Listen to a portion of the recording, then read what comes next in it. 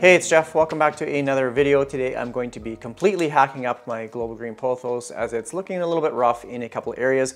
A few stems are actually losing its variegation as well, so I'm going to cut those back basically to the soil line to see if I can get that variegation back. Plus I'm suspecting it is root bound, so I may actually just do a quick root prune on this.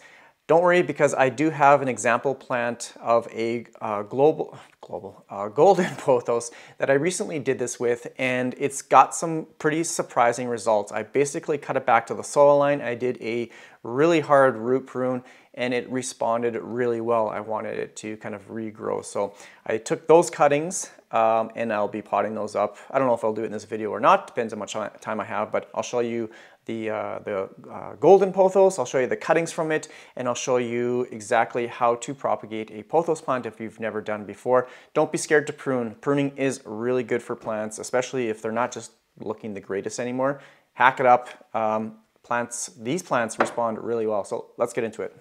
So I'm going to start off with all the highly variegated areas, and I'm just going to actually cut this back, like I said, right to the soil line.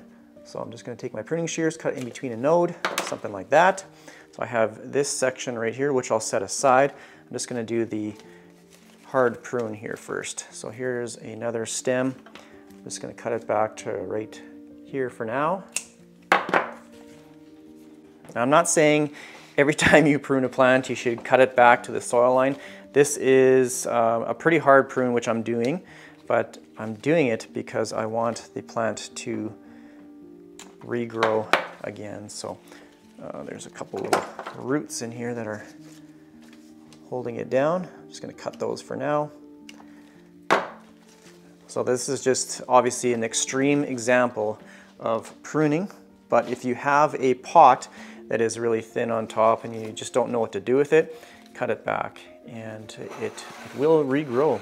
So this is the section where there's not much variegation on these leaves. They're basically all green. So there's a small stem right here that I'm going to cut back, just like that. Okay, now for the stems that don't have much variegation, it's just very, very light, very faint.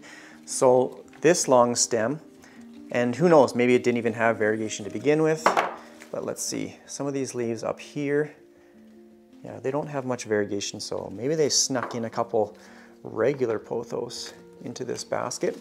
So judging by this leaf that I just cut off, it does have some variegation, not much here. So I'm going to cut this one back right to the soil, because at some point it did have variegation, but it lost it.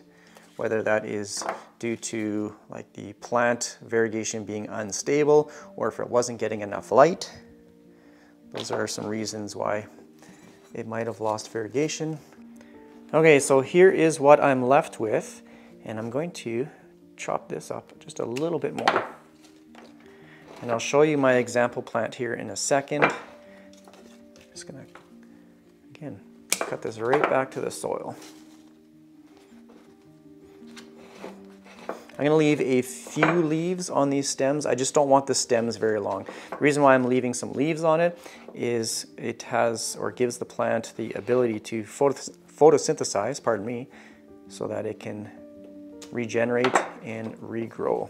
Now I'm going to show you how to propagate these so that you can make single node cuttings, or you can keep it as a stem and propagate it in water. So obviously I have a section of stem like this. Each portion of the stem has a leaf, and you can see it has some little aerial roots as well. So this is where the new roots for the plant will come out from, and then new growth will come from this node here as well.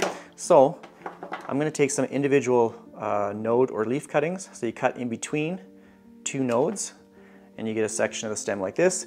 Now I'm actually going to leave this portion of the stem on. You're not going to get any root development or anything like that. The reason why I'm leaving it a little bit longer is because Matt from Tech Plant, he did a propagation experiment with shorter nodes, I guess, or internodes, and longer ones. And the longer ones, or the cuttings that had longer internodes, actually produced better growth, I guess, over the duration of his experiment. So you can cut them off, you can cut these back, but I'm actually going to leave them this length.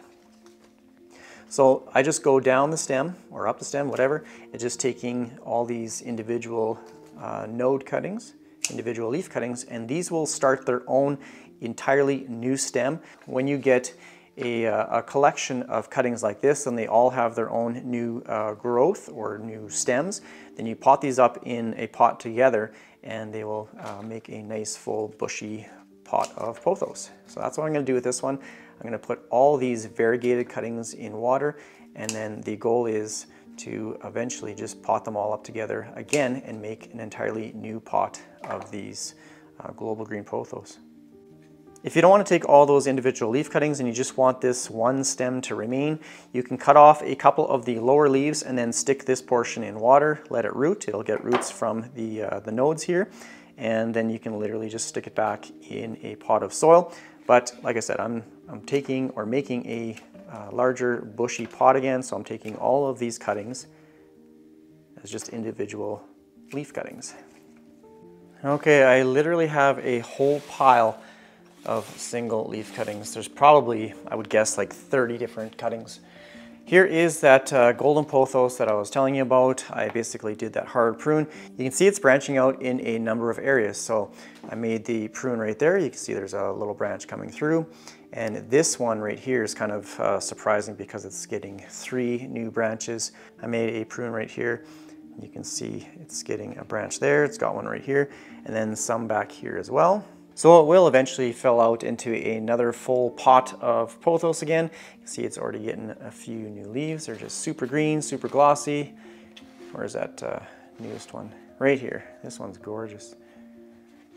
And I did do a really hard root prune. I basically cut off half of the root system, and you can see it's just responding so well to pruning. Here's an entirely new branch from a prune. So yeah, that's kind of an update with this one. This goes to show you that if you just literally hack up a plant, it responds really well. You're not going to kill it. It just keeps growing and keeps thriving. I just use filtered tap water for my propagation containers, and then you just literally stick the cuttings in just so that the nodes are underwater. You want to make sure that the leaf is not underwater because it might rot. So yeah, just go around and stick all of these cuttings in. I'll show you the golden poth cuttings that I have currently propagating in water as well, just so you can see what to expect with the root and new stem development. Plus I'm going to stick all of those cuttings in a new pot of soil as well. They definitely need to be potted up. So I'm just going to stick all these cuttings in the water and they will be good to go. I never replace the water unless it's like really grimy. Otherwise I just top it up with fresh water. But I don't need to replace it. I don't add fertilizer or anything like that. And you should start to see some pretty decent sized roots in a couple weeks. Okay, this table is full of pothos plants. So I got 3 containers of the global green, and then here are the golden pothos cuttings that I took off of that other plant. And I'm just gonna pull them out of the water just so you can see. Look at those roots. And so the roots grow from those nodes, those aerial roots, and I don't know if you can see right here or not, but there is a small little growth point popping out from that node. Let's see if I can find a good growth point. Yeah, right here. Here's a good one. So these are the roots, the aerial roots, and there is a new little growth point right there. So it will start to produce its own new vine. So I just sorted through all the cuttings and just picked out the ones that looked the healthiest. They didn't have any damage or anything on the leaves. If you hold it in your hand like this, it just ends up being a much easier planting experience. As if you've ever planted multiple cuttings like this, then you know how much of a headache it can be. Okay, this is where it becomes a little bit difficult. I just added some soil into the bottom of the pot, and I'm just going to stuff all of these cuttings in there like this. I'm just using a tropical plant mix, and it does have some orchid bark in here.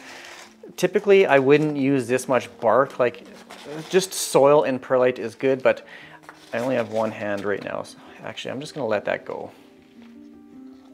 I'm gonna grab some tropical soil. So I'm just gonna add some soil quickly on the sides, And then I'll get my hand out of the way. Just going to kind of tuck that down a little bit. Now that it is placed in the middle, just dumping it in. Just kind of pack it down, just so that all the roots are covered. Okay. You can adjust it a little bit better as you fill in the soil. I just don't want all these cuttings like falling out of the side of the pot. So I'm just gonna add a bunch of soil just on the sides here for now. I can, or you can, oh, see a couple cuttings are just flopping out. Just stuff them back in. Now the thing with water propagated plants, when you transition them to or pot them up in soil, you have to make sure that you keep this soil relatively wet, pretty damp for about the first 2 weeks, as you don't want those water roots to dry out at all. Otherwise your plant will have a tough time recovering. It'll basically have to start a new root system if these water roots dry out. So yeah, that is looking pretty good actually. It usually takes a few times potting up multiple cuttings like this until you get pretty comfortable with how to like position them properly without all the cuttings flopping out of the pot and that sort of thing. So this is my new like luscious full pot of golden pothos. I'm gonna give it some water. I'm just gonna soak the soil until it comes out the bottom of the drain hole. So this is how you can make an entirely new pot of pothos from existing cuttings for free. I'm hoping to achieve this with these global green pothos once they start to root. I'm gonna stuff them all in the pot like this and get a nice full bushy pot like this. So I think that's gonna be pretty much it for this video. If you have any comments or questions, please leave it down below in the comment section. Thanks again for all the support. Thanks for watching my videos. Take care, everyone. Bye. Okay, so I was upstairs adding the video files to my computer and I completely forgot that I was gonna take this out of the pot and take a look at the roots to see if it's root bound. Not bad, actually.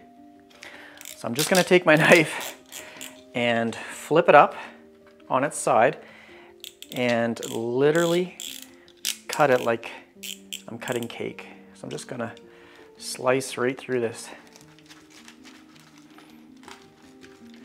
Just like that. There, nice root cake.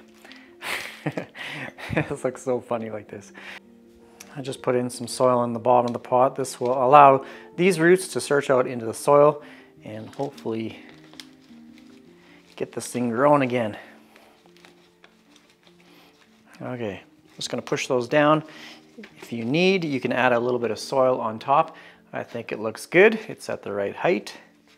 Now I'm gonna give it some water again. So, okay, now that's it. Got the root patty